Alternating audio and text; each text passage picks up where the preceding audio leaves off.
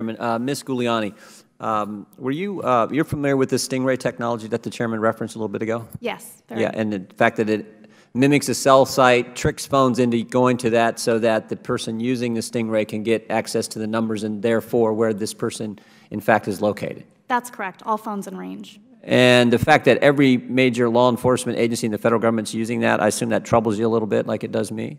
We were very troubled, specifically by the notion that these devices have been shrouded in secrecy. The public didn't know about them, judges in many cases, defense attorneys. And did you also know that it wasn't just limited to law enforcement, that it included the Department of Energy and, more importantly, as the chairman pointed out, the Internal Revenue Service? Did you know that? There have been recent reports that the IRS and other agencies are also using these devices. Mr. Downing, did you know the IRS was using the Stingray technology?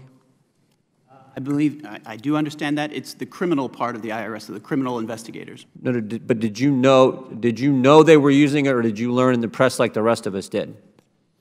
I personally didn't have specific knowledge of it, no. Have you, I know you've got this Jones memo that you've given to all law enforcement in the federal government but won't show Congress and therefore the American people. Has the Jones memo went to the Internal Revenue Service to tell them how you think they should use this Stingray technology that you didn't know they were using?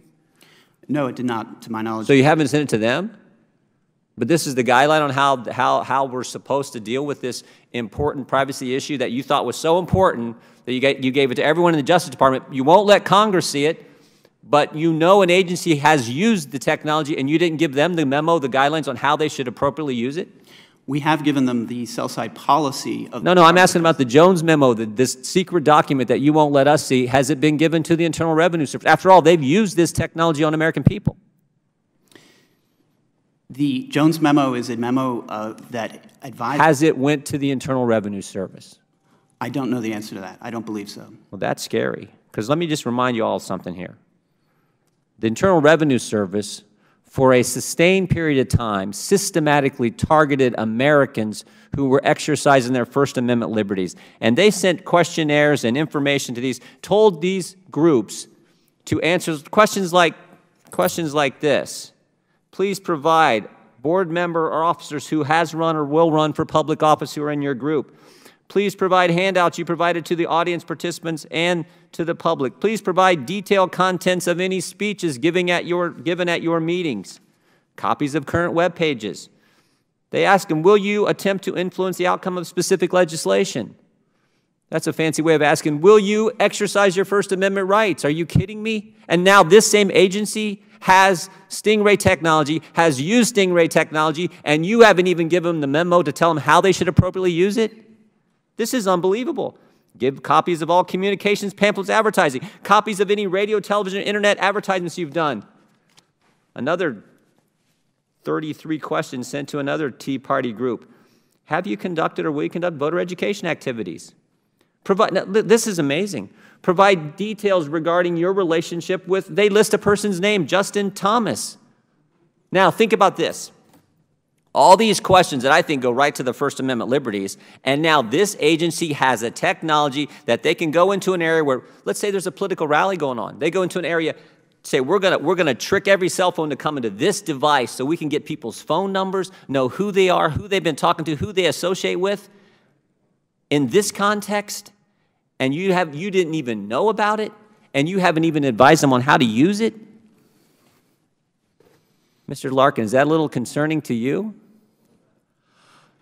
The predicate facts are very disconcerting, very troubling.